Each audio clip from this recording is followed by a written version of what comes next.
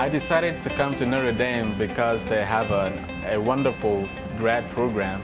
I like Dr. Marya's work. I sent her my resume and wrote a statement of interest, and then she accepted me.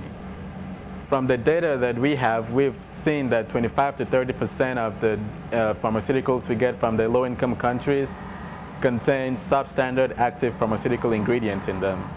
Ideally, what we want is for the user to take a pad and then swipe your pharmaceutical across the swipe line, and then deposit, put it in a water bucket, and then run the test with it.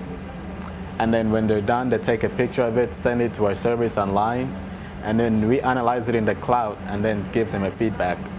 Traditional pharmaceutical analysis uses very, very costly equipments like the HPLC and the mass spectrometers to run this pharmaceutical analysis with.